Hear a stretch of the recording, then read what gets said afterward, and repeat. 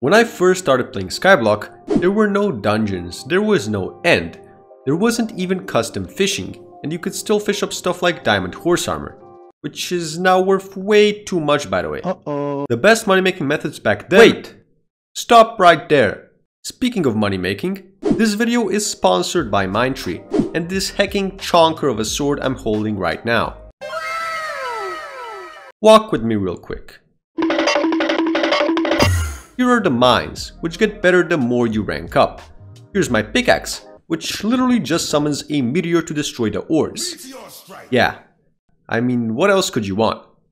Among other features such as realistic fishing, an area where you just go AFK and get stuff for free, and really neat automatically generated farms and mines that you can place on your plot, they've also expanded the endgame by adding a new prestige mine and prestige lake.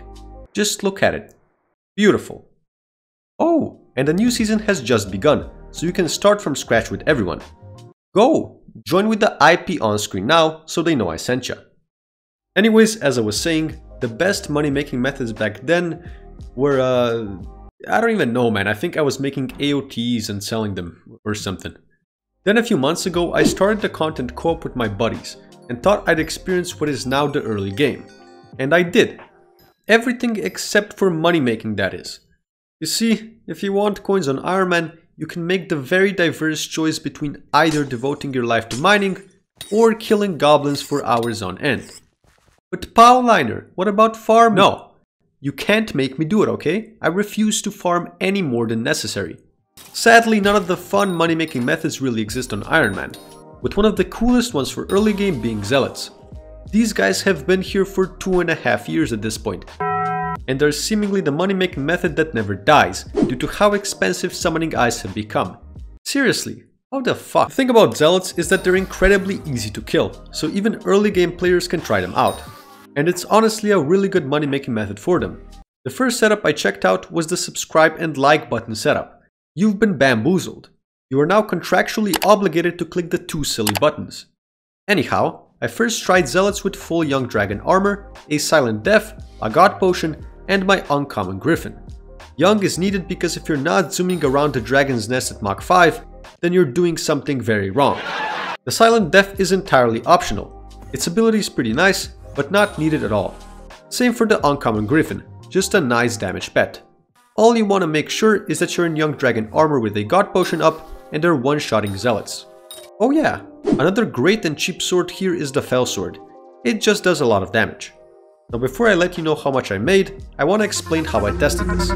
Since I wanted to test a few different setups and didn't have the time to press left click on Tall Man all day long, I decided to track how many Zealot kills I got with each setup in 1 hour, by checking the bestiary before and after. With this first one, I got 960 kills in an hour. Okay, cool, but how many summoning eyes is that on average? Well, the chance to drop a summoning eye is 1 in 420. Funny. Or 1 in 210 after you've already killed 420 Zealots since your last eye. With this, and by using the statistics from Mr. Catlord Zealot video, I concluded that this is about 2.33 summoning eyes per hour, and at 1.4 million coins per eye, that's over 3.3 million coins an hour. This is just from the summoning eyes, by the way. You can also get other drops, such as crystal fragments, which go for a decent bit. Compared to other stuff you can do at this stage of the game, this is way better. But it also comes with a few downsides. Since Zealots are so good for money, everyone else kills them as well. And sometimes you'll find lobbies with people using stronger Zealot farming strategies. Be it mad lads practicing for their upcoming marathon, or goons shooting them down from above like a sentry turret. Basically, swap lobbies if you aren't getting enough kills. Okay, next, setup. This one's the exact same thing, except using a Flower of Truth instead of a Silent Death. And honestly, it's not much of an upgrade. With this, I got 1.1k kills in an hour, aka 2.68 summoning eyes, which at the current prices is around 3.75 million coins per hour. The Flower of Truth is a great weapon, so if you want to buy one anyways, you can use it here. But I don't really recommend buying it solely for this. Now time for some fun. The Frozen Scythe turns you into a sentry turret. What I did was just post myself up here and shoot at these 6 Zealots over and over again. Now beware, while this is very efficient, it'll also severely decrease your street cred. What I'm trying to say is that no one in the lobby will like you. Sometimes people will even attempt to block your projectiles. But in reality, they're just wasting their own time because you can still shoot normally. Since you're standing still the whole time, there's not really much of a need for speed. So just use an armor set that won't make you run out of mana, such as Wise Dragon armor. It really doesn't matter though, as long as you're one-shotting them and don't run out of mana. Okay, so remember how I said I tracked how many kills I got via the bestiary? After an hour of killing Zealots, I supposedly got 581 kills. And I was like, wait a minute, this can't be right.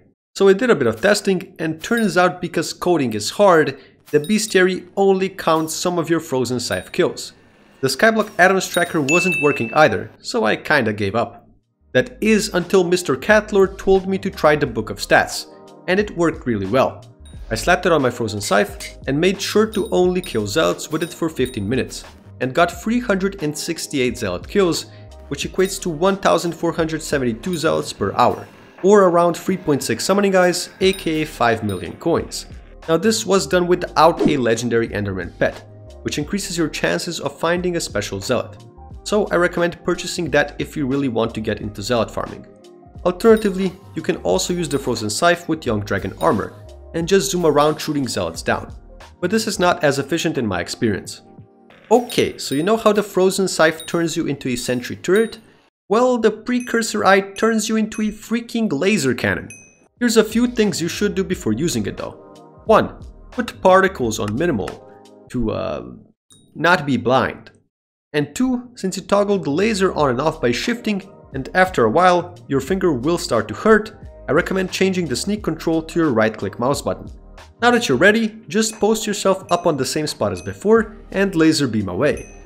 The difference between the Frozen Scythe and the Precursor Eye is that the Frozen Scythe has projectile travel time. This thing is instantaneous, and this is very impactful when it comes to Zealots. While it's incredibly efficient and fun to use, it's the polar opposite for everyone around you. In fact, I'm adding another thing you should do before using this: disabling chat. If the Frozen Scythe made your street cred go down a lot, then this thing will make it plummet off the graph. Sometimes people will attempt to block your vision, but you'll also see them be mad at you in chat for using it, which I honestly find pretty amusing.